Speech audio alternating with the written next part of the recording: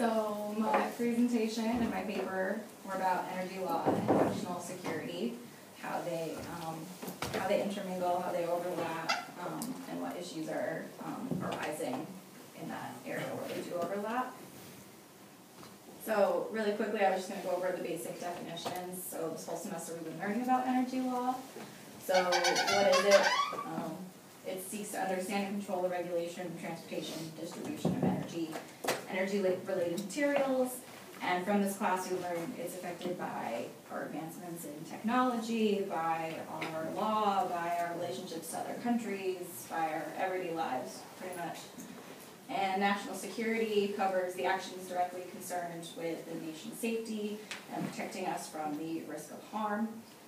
And so, first, I'm going to go over energy security. And this kind of shows you sort of what it is. It's this area that involves economic security or national security, the environment. And kind of a good definition to start with is it's a condition in which a nation has access to sufficient energy resources at reasonable prices for the foreseeable future, free from major disruption of service. And I got that from one of Professor Zona's other books, which he didn't read in here, but it was very helpful. And so energy security can be long-term, it can be short-term, it has different time dimensions.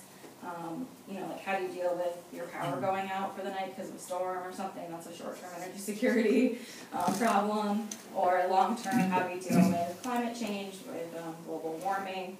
And it can also deal with the individual, or it can be the broader group. So you can look at maybe point out how does someone pay their energy bills, and if they can't afford certain things, if they can't afford certain sources, or how do you look at the entire country as a whole and what we're purchasing, and can we as a country afford certain sources? And so developing countries are especially at risk of these kind of security issues turning violent when their sources become scarce, especially when that comes to things like water. And it's been said that the next world war will likely be fought over water because that is such a crucial source. And things like climate change and our overconsumption of water are threatening to deplete that source. And so once things like water become difficult to find, it can be much harder for developing countries to just move to another source because they're not as economically stable, so they can't just all of a sudden change to a whole new source the same way that the United States can. And the United States also faces this interesting chance of being called upon to intervene in a developing country where a situation like, resources have become scarce, or there's violence, the state is collapsing under the pressure of these energy security issues, they can't provide for their citizens. So we could be called upon to intervene in a situation like that with our military. So I'm also going to just quickly talk about nuclear as well, because that's another area where these two overlap. I won't get into it too much, I don't want to steal Julian's thunder. But about 20% of our energy is generated by nuclear currently, and one of the biggest hazards is the undesired release of radiation. And so we have this huge fear that we can 100% prevent another Fukushima or Chernobyl or 3 Mile Island, and that creates a very widespread fear that we don't want to really rely on nuclear. And so that starts to tie in these national security issues of protecting us from the risk of harm, protecting public health and safety. But another really interesting part of it is that nuclear is one of the only energy sources that can also produce large-scale weapons. And we know that the U.S. currently has a monopoly on nuclear weapons for now, and we hope for now. But there is no single international treaty that explicitly bans the use of them. They just sort of circumscribe the aspects of possession, of use of them, but because there is still sort of this wiggle room, some states sometimes can signal the use of their, or the possession of nuclear arms for self-defense purposes. So if another state they feel is violating their territorial integrity or their political independence, they can sort of use that as a self-defense mechanism. They don't actually have to use them, just say, I have them, don't mess with me.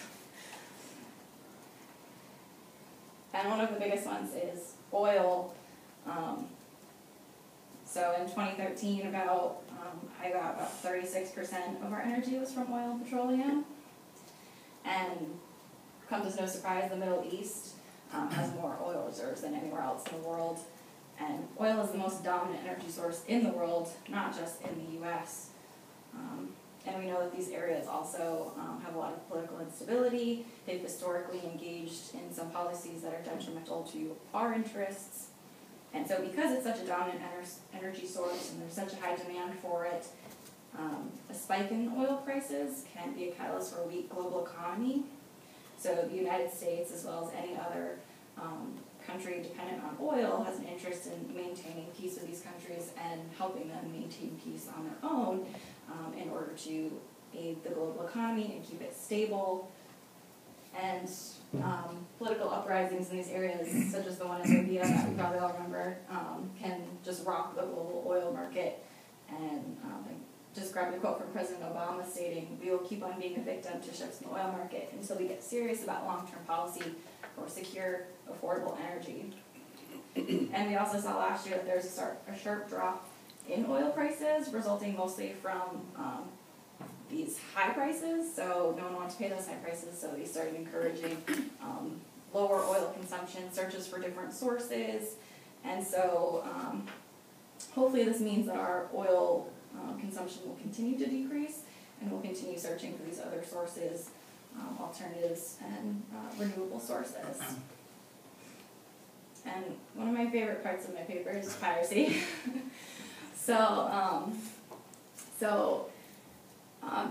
Nearly 50% of our oil supply in the world is transported via ship. So the waterways and transportation routes that are used to transport oil have become more and more dangerous. They become more expensive due to modern piracy. And so modern piracy has an economic effect, it has an environmental effect, a political one, it can threaten national security. It has this sort of very fine line between piracy and terrorism. And so far in 2015, there have been 37 reported piracy attacks against maritime vessels. And the cost of piracy can reach well into the billions, so it absolutely has an economic effect. And just to show you this quick map that I got from National Geographic, kind of shows right around this area, like the Horn of Africa, you can see there's been a lot of attempted piracies. The Gulf of Aden is a very dangerous area, as well as this area. And then this came from the International Chamber of Commerce, so this is from 2015. And so you can see the same thing, there's still quite a few there. I was surprised that there were less, at least reported ones. I'm not sure if that's just something about the reporting. Maybe there's not as many getting reported. There's still a lot here. So it's still very common. So there are areas called flashpoints and choke points. Some of you may already know about them from, like, if you take an international law or maritime or oceans law. And so choke points are these, they're narrow sea lanes that are susceptible to disruption from piracy, from robbery. So those sorts of areas like the Red Sea, the Gulf of Aden. So they have that name because they can easily choke off these vessels that are trying to get through that route, and then can also, at least temporarily, cut off the energy supply that's being transported that way. And then a flashpoint is very similar, except it's less specific to a waterway. So that is a situation or a place or point where anger and violence can quickly erupt. So some of these areas are also sort of symbolic flashpoints for political issues happening between countries. And so the U.S. military has a huge interest in protecting these waterways as well as in other countries. However, the military is expected to protect our nation from harm, protect access to energy and oil, but are they using more energy than they're actually protecting? Because the Department of Defense is our largest fuel user in the U.S. So they're expected to power ships and vehicles, aircrafts, ground operations, so they can be very vulnerable to oil spikes as well, more so almost than the rest of the country. So, and moving so much oil around as well can make them vulnerable and make them a target for terrorism or pirates. So that's a quote from the Department of Defense, that maintaining a military that's ready for missions everywhere means it's vital to use energy better and use better energy. So they are trying to invest in new energy sources. I haven't really see anything about moving far away from oil, but maybe, we'll see. And actually, so that's also from the International Chamber of Commerce. As I said, they have this thing called the Piracy Reporting Center. So they follow the definition of piracy from UNCLOS, the UN Convention on the Law of the Sea, and it's a non-government agency that it allows this reporting service for shipmates to report any piracy or robbery or attacks.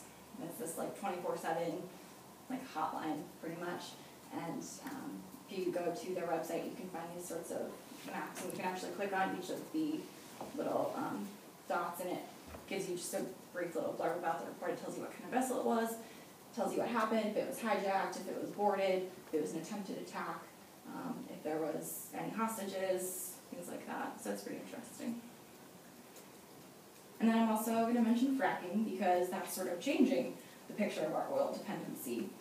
And as we learned from this presentation, large volumes of shale gas have become available that we previously thought we couldn't get access to. And the EIA is estimating that our production will continue to rise for at least the next 2 decades. So this opens the door for us to depend less on foreign oil and start getting our own, potentially become an exporter. However, strong criticism because of the potential environmental effects, the health effects, especially contamination of drinking water. And so that happens because of spills or leaks, poorly constructed wells. So there needs to be this balancing of interest between, the economic effects. This could lessen our dependence. We should become, energy independent. However, there are health concerns, there are environmental concerns. Which one is more important to us? We have to weigh this. And so kind of looking to the future, we know that for us, for our allies, for our trading partners, every problem kind of comes down to an energy problem. And all of our energy choices and the implications of climate change are going to reach far and wide and affect us in more ways than we can even realize. So this includes limited access to fresh water, drinking water, which we're already starting to see, loss of farmable lands, so less access to food, violent weather, stronger natural disasters. Once again, we're starting to already see some of that. And that can result in the loss of life, large population displacement, that can result in mass migration, including into our own country, which can result in national security issues inside our borders, outside our borders. And the most common critique is that our energy policy is not sustainable, and that comes in 2 forms, that we're not environmentally sustainable and we're not economically sustainable. And so one proposed solution that I saw was moving generation of energy closer to home, so you cut down on the distance that it has to travel, you cut down the environmental impact that it has, you cut down the cost, so you don't have to move it as far. And one of the things that I thought of was from Kevin's presentation about geothermal. But we know that for many sources, almost every source, there's these limitations. So there are geological limitations to that. Not everyone can rely on things like geothermal. So it's going to take a lot of different sources. But the national security risks associated with solar, wind, geothermal, those are far fewer than oil and nuclear. And I also thought even just the fact that we call them alternatives, I've noticed, seems kind of like a language issue that it shows that we're kind of resistant to even moving towards them. They're alternatives. They're not just renewables. But the negative side effects of non-renewables mean we are going to have to make that shift eventually. There's just a debate about how soon. And also, could international treaty law be something moving forward that could help us? The Kyoto Protocol, as we've seen, has sort of started that. So, in case some of you don't know, the Kyoto Protocol is this international agreement linked to the UN Framework Convention on Climate Change. So, it's aimed at reducing our carbon emissions, stabilizing greenhouse gases in the atmosphere. The U.S. has signed it, but we didn't ratify it, meaning that we're not actually bound by its terms. And we're pretty much the only major country that did not ratify it. It was a little strange. So hopefully that at least means that moving forward we can see what the Kyoto has done right, what it's done wrong, what its successor may look like, and we can develop a better treaty, one that the U.S. will hopefully sign, and show that we're willing to foster these global policies aimed at being sustainable environmentally and economically. And is there any safe energy source trade-off for us to make? Because there are these national security issues, is there something we should be moving towards, moving away from? And I think it's been really clear from everyone's presentations in this whole semester that there is no one perfect energy source that will solve all of our problems. Every major source has a drawback, it has a limitation. So it's going to take multiple sources, it's going to take a variety to reduce our dependence on foreign oil, on fossil fuels, and start shifting our focus more towards being sustainable and fostering our own energy security as well as global energy security. And to be able to do this in a realistic way, it's going to take the cooperation of multiple agencies, multiple departments, multiple branches, the Department of Energy, Department of the Interior, the EPA, Department of Defense. They all have an interest in this, and they all will have to sort of see where they overlap and what they can do better and what they can work on together. And the lack of political consensus and the lack of sort of concrete policies has also been a roadblock to developing this kind of a plan already. So those are things that will need to be worked on in the future as well. And so, sort of wrapping some of it up, it's really obvious that energy law and national security overlap in many ways. They intersect, and it affects our global economics, it affects our local economics, our environment, our foreign policy.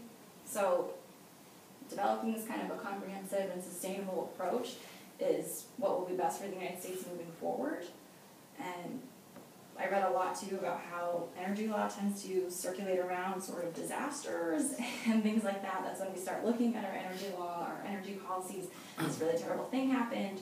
There's this public attention surrounding it. So the time to do it is really before any kind of natural disasters or huge accidents, because future generations are relying on us to come up with these energy sources that will last longer than just our lifetime. They want energy security, not just for the individual in the short term, but for the entire group in the long term. Any questions?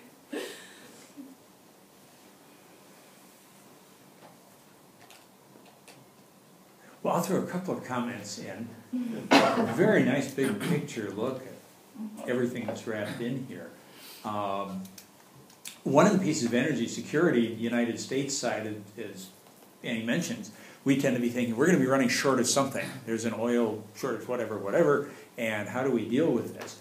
And from any number of other countries' perspectives, energy security is, as we're a major exporter of fill in the blank. Suppose something like that changes. An obvious example right now is, in the last few years, is Russia. Here we are sitting, 90% of their foreign trade income is oil and gas.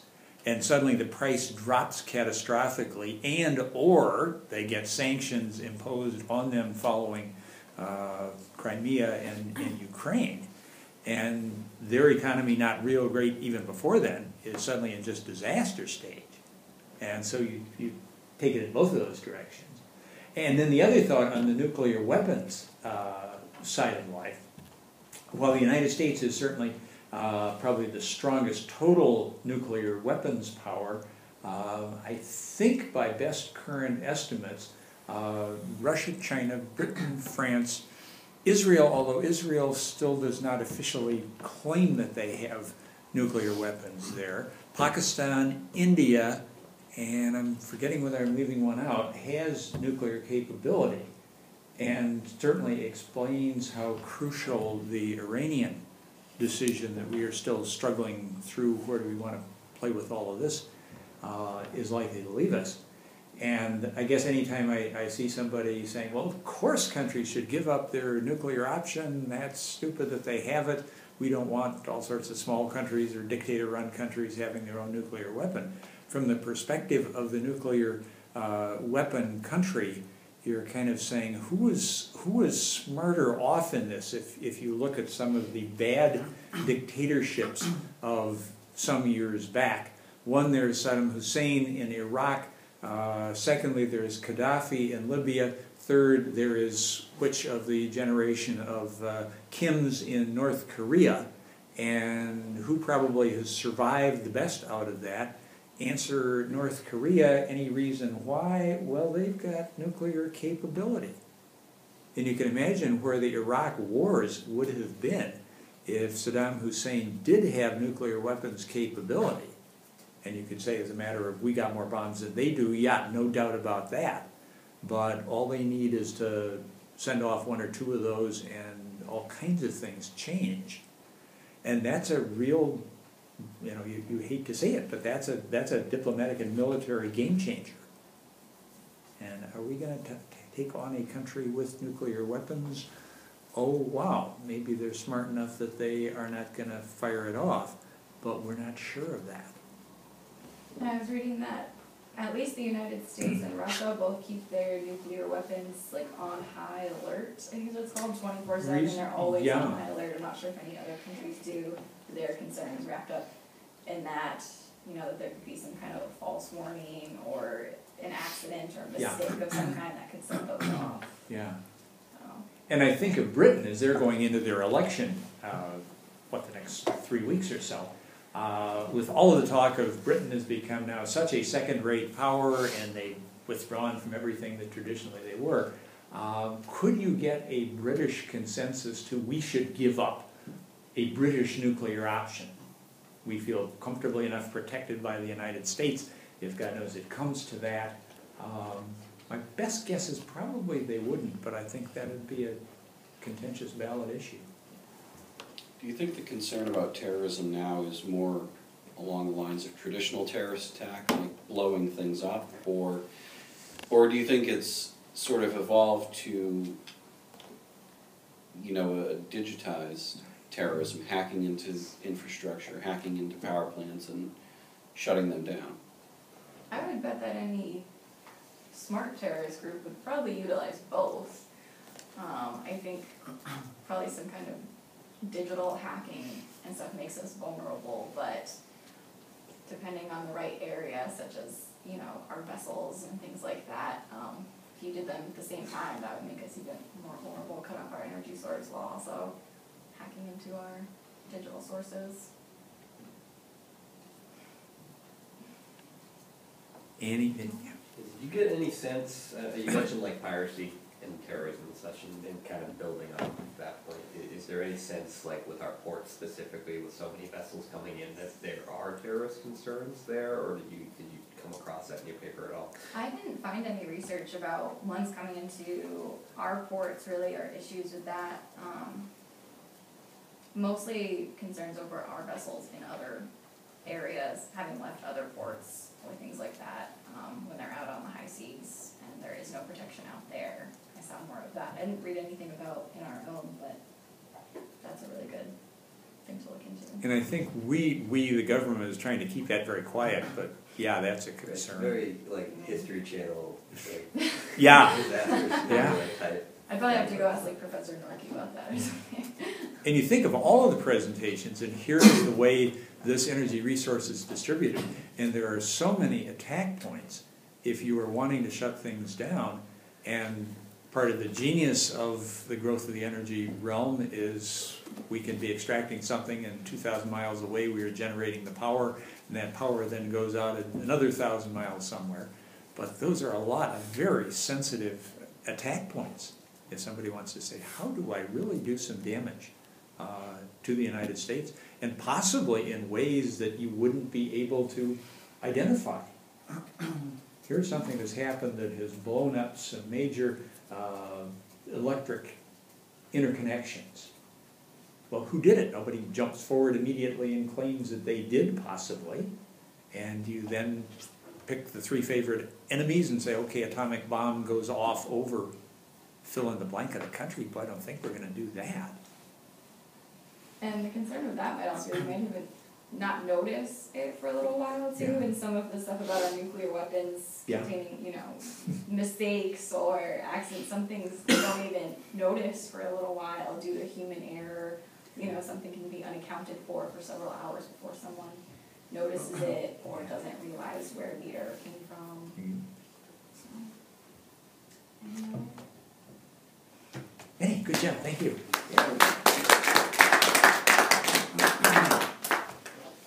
Speaking of nuclear.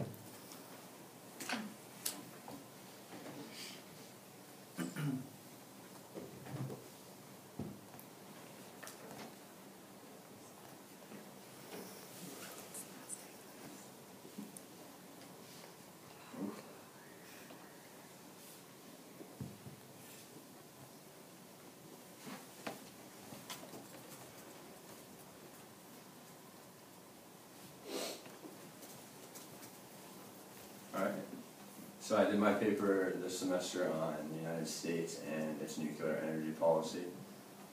So just the scope of what I did a brief overview. There's so much to talk about in this subject. So I just did a brief overview of different parts of it, beginning with the nuclear process, an overview of the United States and its commercial nuclear activities.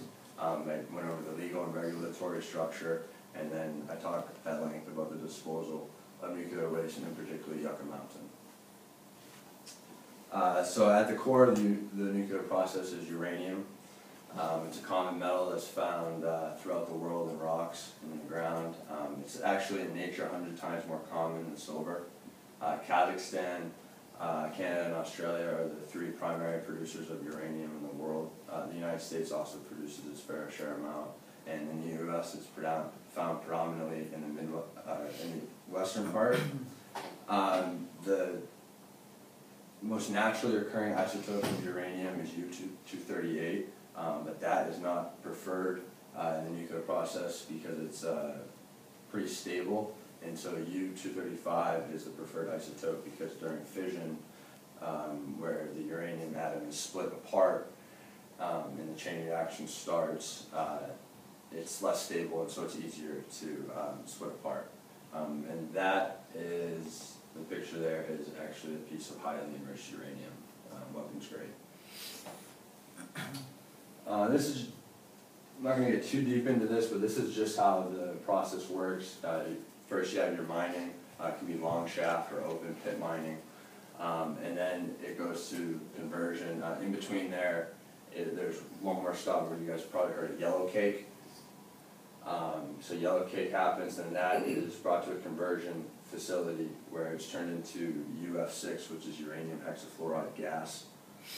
Once the UF6 is made, at this point it's about 0.707% U-235, so it goes to a uranium enrichment facility.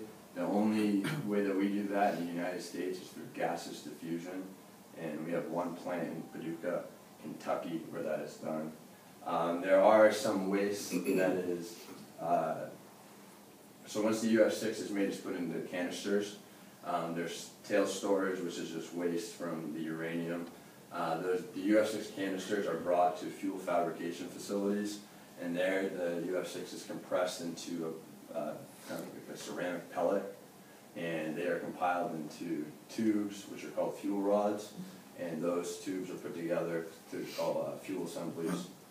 And in the fuel assembly, there's not many moving parts, except a couple control rods, and the fuel assemblies are then brought to the power reactor, and then they're put in when they are needed.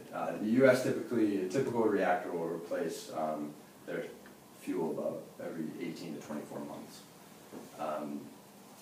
And then as the cycle continues, you have your immediate spent fuel waste, and then there is some reprocessing that you can do. And traditionally, how nuclear weapons were produced was through this. So you would reprocess the spent uranium and then recover the plutonium, which would be used for nuclear weapons. And if you're interested in the Iranian debacle, this part in particular is a really huge focus in terms of how many fuel rods and fuel assemblies they have, and because that in turn dictates how much of that can be reprocessed into weapons grade plutonium. So in the United States, as Andy said, it accounts for about 20% of all power or all electricity. That's generated by 61 commercial generating stations with 99 total reactors. Our oldest reactors were brought in 1969 in Oyster Creek and 9 Mile Point 1, both in New York, New Jersey. The newest reactor is in Tennessee, Watts Bar Unit 1. That was in '96, and then the second unit, Unit 2, is going to open either late this year or early next year. Unit 2 is pretty interesting. About 80% of that construction was complete, and then they stopped. And so they just reinitiated, and this was back in like the late 80s. And then so they just reinitiated this. So this is just a map, and what I think is particularly interesting is if you notice where the power plants were located, not just how the heavy concentration over here, but look at the major metropolitan areas that are around. You have New York, of course, Chicago, Charlotte, Atlanta. So it's just, from a waste perspective, it's unique because as of now, since we don't have a permanent repository, spent fuel is stored at those reactor sites. So I'll circle back to that later when I talk about security. Just some interesting facts about nuclear power in the United States. This just happened. Vermont Yankee a few months ago began the process of decommissioning, and like I said, Watts Bar Unit 2 is the next one on deck, and then the largest reactor actually is in Mississippi. And Illinois comes in with 11 total nuclear reactors, so the largest in the country. So getting into the legal and regulatory structure, basically the granddad of all nuclear legislation is the Atomic Energy Act, passed in 1946, and this really started the research and development of nuclear power and recognized weapons, I guess, to an official extent. Of course, we had the clandestine Manhattan Project well before that. It established the U.S. Atomic Energy Commission, which was tasked with implementing licensing protocols and through its regulatory authority. The Energy Reorganization Act of 1974, this formally established the Nuclear Regulatory Commission, which still exists to this day.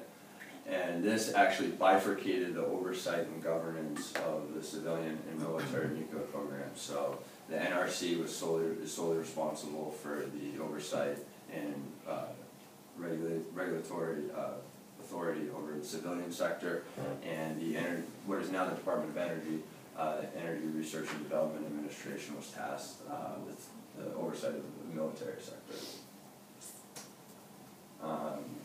Department of Energy Organization Act was passed in 1977, and this replaced the ERDA with the DOE and really served to consolidate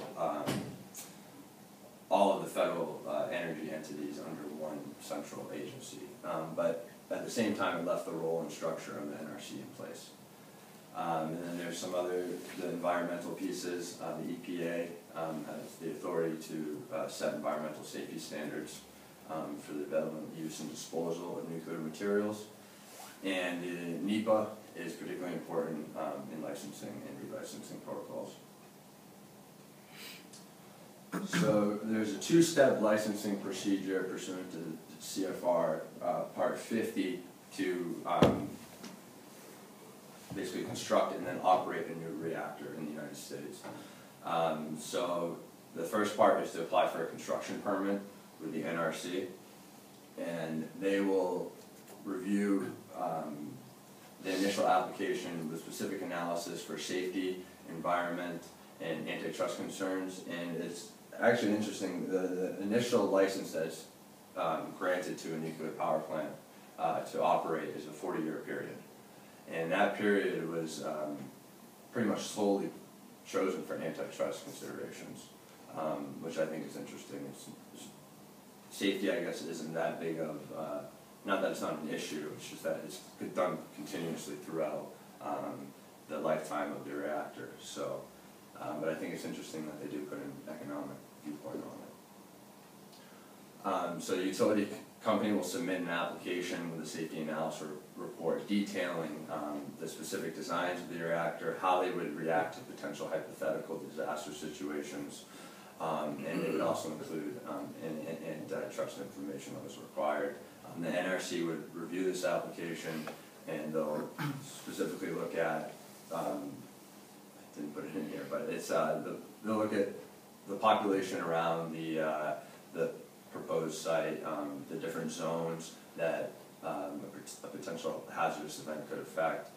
They'll look at economic concerns and other environmental concerns in terms of endangered species and such.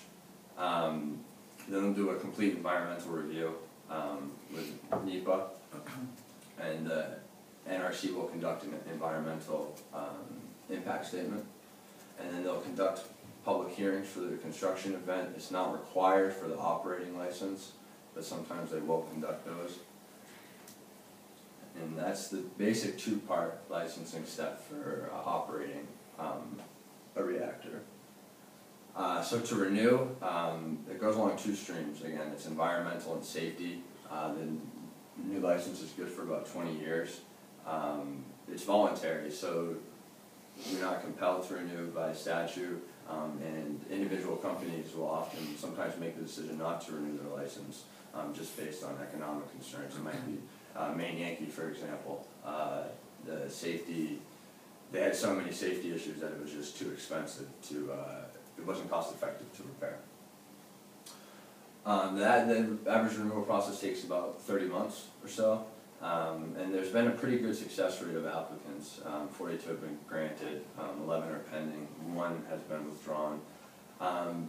Even though the success rate has so far been pretty good, the recent applications dating back to about 2008, 2009, 2010, there's been significant lag time, and they've definitely surpassed the 30-month threshold.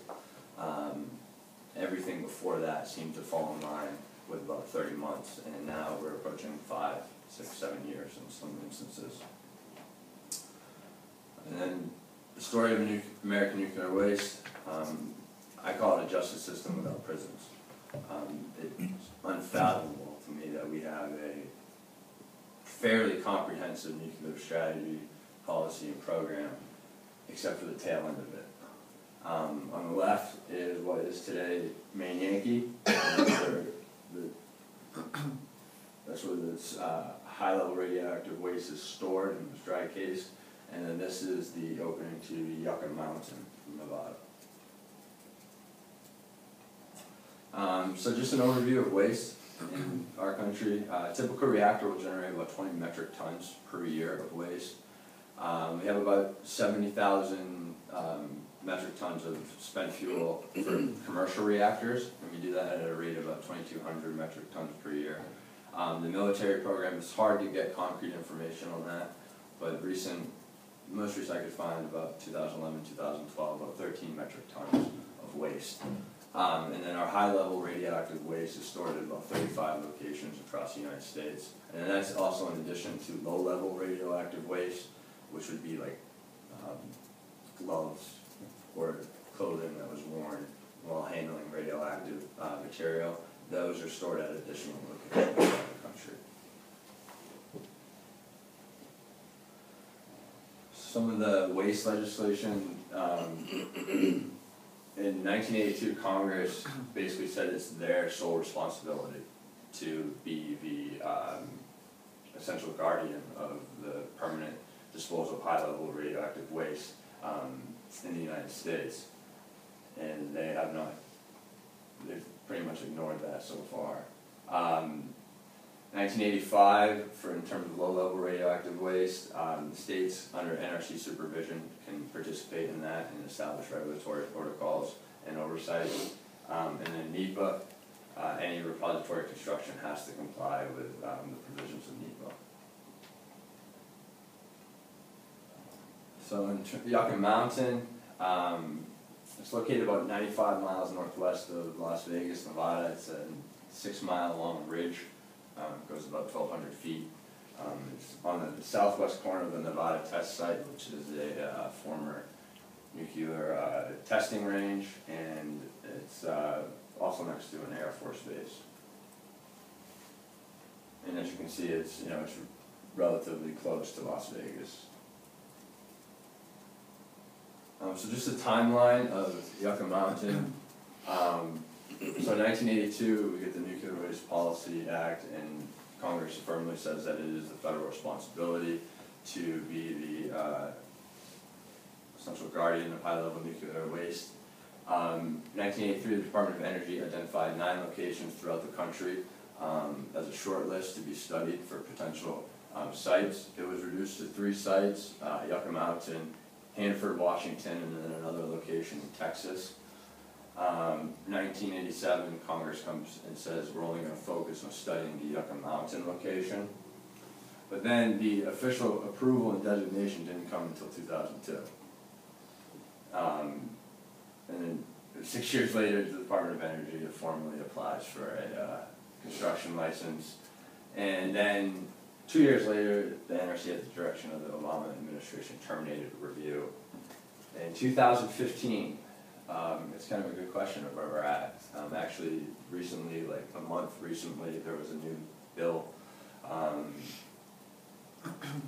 put forth in Congress by Lisa Murkowski Lamar, from Tennessee, Brown. So,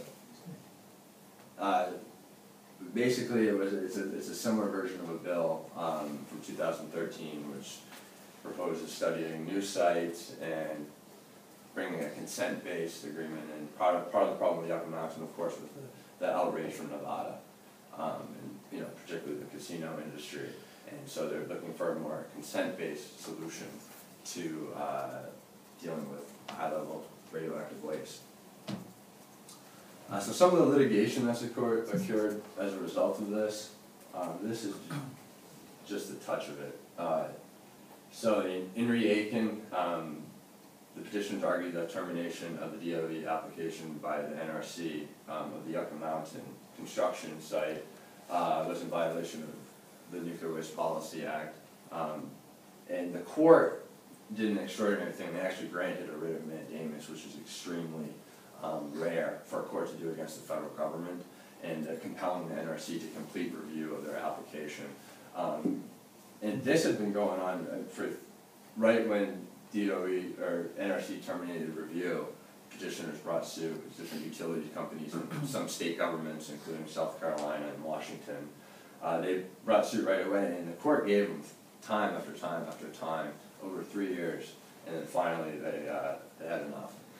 And then in the next case, petitioners brought a suit claiming that the national utility fee charged to nuclear power plants or utility companies should be set to 0 until the government starts to comply with current law, which would be continuing the Yucca Mountain or finding another site. And the court actually, in knocking down the NRC's justification for not setting the fee to 0, they compared their analysis to the old Razzle Dazzle from the Chicago musical. And that's just a touch of the language. I've read a few cases over my 3 years, and I've never seen 2 court cases where they've come that hard at the federal government. You know, what's the problem? It's not a politically sexy issue to talk about. It's, you know, high-level radioactive waste. It doesn't really generate a lot of enthusiasm or angst amongst the Congress or the American public. But at the same time, we also have our federal government is willingly violating federal law. It's a huge economic issue. It's inefficient to run this many repositories at different locations across the country, and the different oversights and the multitude of entities from federal, state, and utility companies. That can all be reduced and dramatically kind of synthesized to make a more efficient system. And then, you know, circling back to the map, you know, where is the waste currently stored? It's stored at the reactor sites, at the generating stations. You know, those sites are relatively close to major metropolitan areas. Say New York, Charlotte, Atlanta, Chicago, Miami, Houston, Dallas. You know, if the winds are going the right way and there's attack on one of those places, you know, probably a little bit harder to attack Yucca Mountain than it would to pinpoint, you know, there's a variety of targets that they can pick. And so what to do? He says he's a nuclear moderate, I'm a nuclear realist. It's here to stay, it's not going anywhere. It accounts for 20% of our electricity, it accounts for 75% of France's. Our military is integrating it in terms of using it for aircraft carriers, submarines. It's just not going to go anywhere. As much as some people like to see it, it's just not going to happen. And I really do think it's one of the most complex and troubling issues facing the nation right now. There's an extreme amount of science involved and political wrangling, and it's something that is urgent. We need to find a permanent repository for this stuff, because we're going to keep generating it, and we have no place to put it right now. And the Yucca Mountain study should continue, in my opinion. You know, when the law says it should be, but it probably is the best solution that we have right now. If you think about all the work that's gone in, and this process started in, what, 1987, and we're in 2015. The work, the money that's been spent, it definitely deserves a full look. And if that's not the site for whatever reason, then we need other solutions. Australia has tossed around the idea of basically building a global repository in the Outback, where they would, for a service fee, accept spent fuel and high-level radioactive waste from around the world. Yeah, it's an interesting idea. The Outback's pretty rugged. How are you going to get there? It's a long trip. It's a dangerous trip. So, and then I know there's some other theories out there, but that's it. Any questions?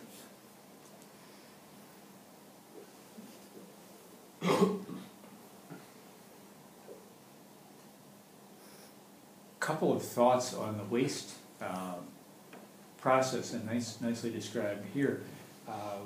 One of the prospective contenders 2 years plus ago looked like it might be southern New Mexico, where the Defense Department's, here's where we're going to store waste, not as toxic as the spent fuel, but still you've got to keep this out.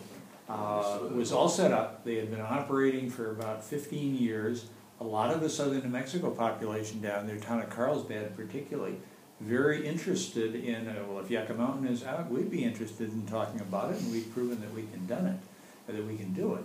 And then, you know, a year ago, Valentine's Day, they had a release of some of the material down there, and you've maybe seen some of the newspaper talk of, well, we had one of the ingredients that we were using to store some of this was the equivalent of kitty litter, and that had a bad chemical reaction possibility, and that looked like what caused this. And they've still not taken any new shipments in since then, And the latest estimate that I've seen, and they keep doing study, is it may be a $500 million process to get that facility back just to where it was, let alone talking about do we then jump ahead and take anything else in. The other piece with the political change of things, there was, I think last week's Economist magazine saying with Harry Reid's departure from the Senate, he is not going to run again when he comes up. The Economist was virtually ready to say, well, that means Yucca Mountain is back in.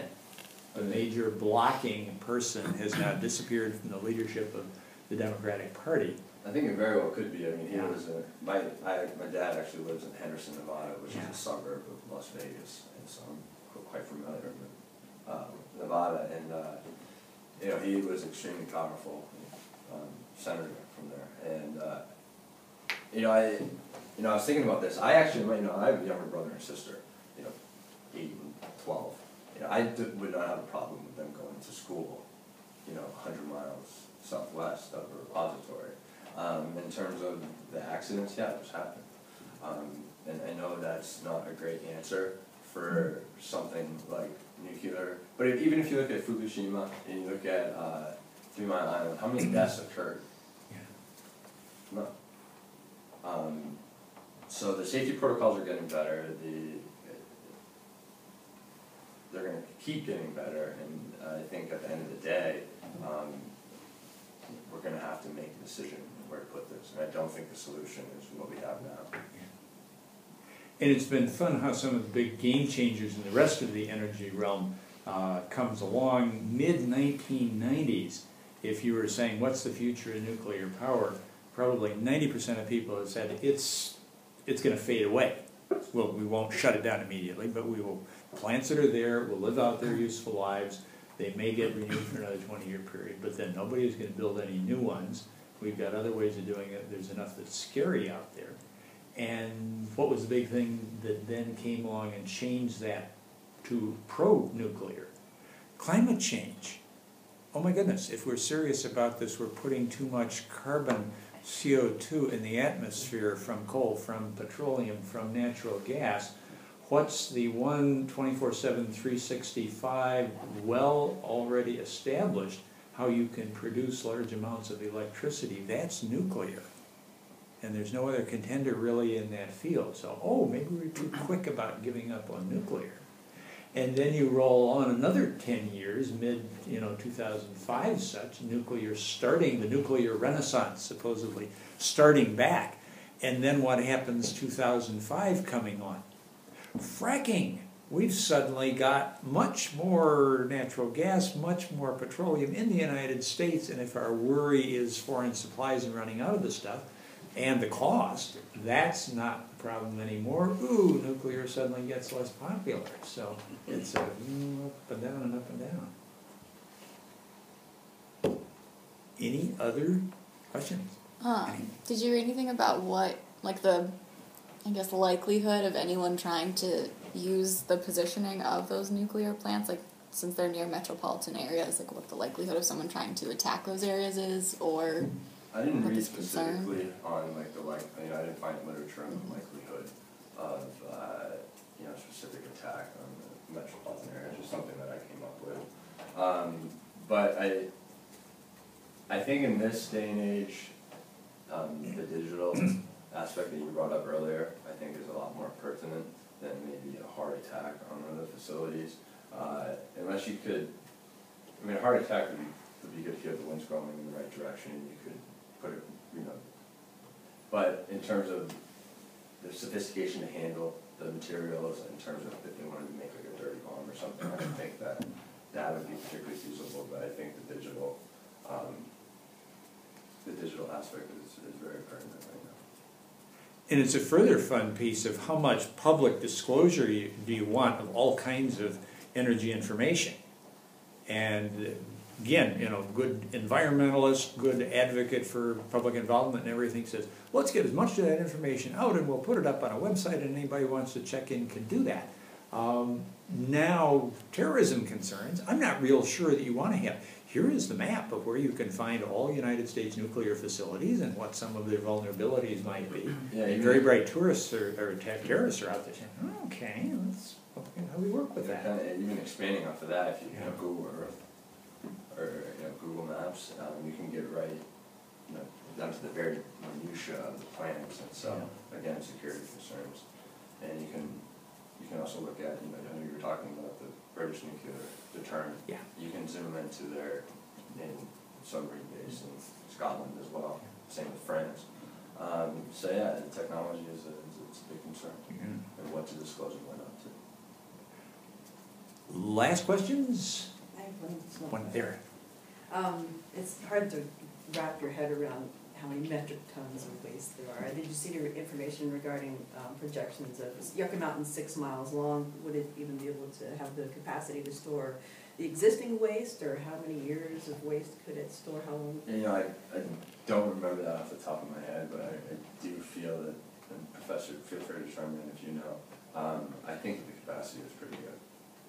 Although I think the perception is we will need another one if we continue operating the present nuclear or expand it.